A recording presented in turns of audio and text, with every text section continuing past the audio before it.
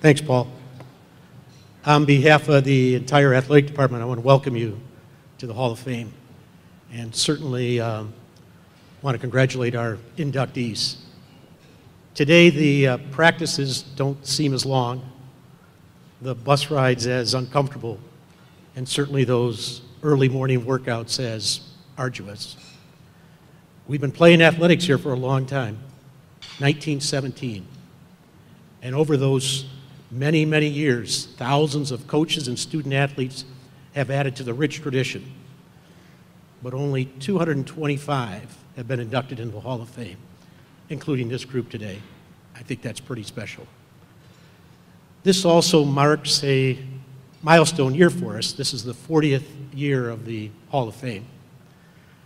That initial group of 1975 inductees kind of reads like a who of the athletic department. Lorenzo Wright, Alan Talmadge, David L. Holmes, Charlie Primus, Andrew Clark. Those are some of the greats of athletic history.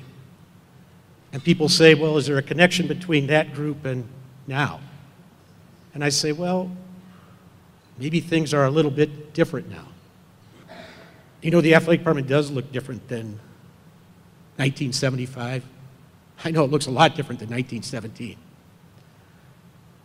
But some things haven't changed. I mean, we've got a few more buildings. I know we got a hell of a lot more championships.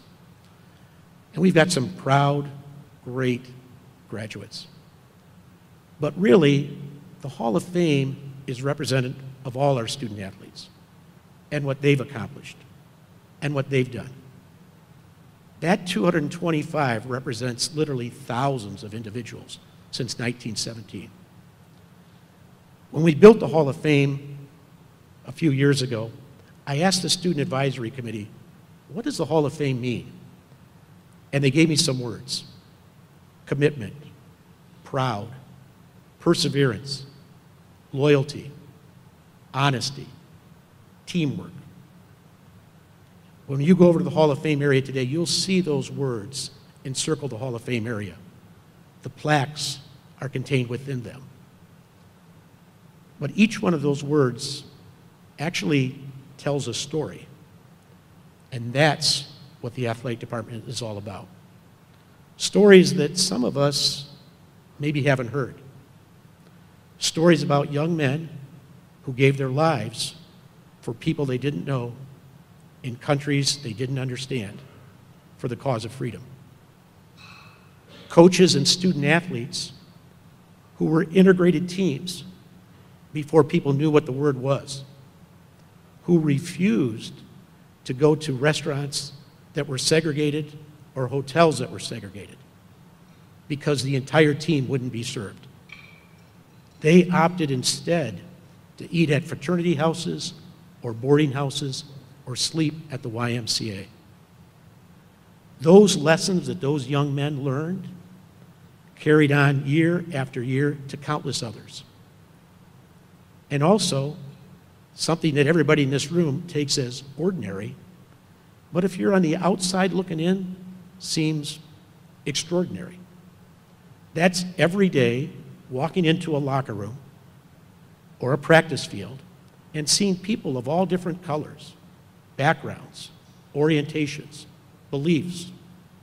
People have come from all different cross countries of this great country and outside of it, all working together for a common purpose. Trust me, I've been to a lot of conference meetings in my lifetime. Wayne State looks different than other schools, and that's a good thing. The lessons that those young people learn from those coaches, from those experiences, develop into lasting friendships. And those lasting friendships change everybody's lives.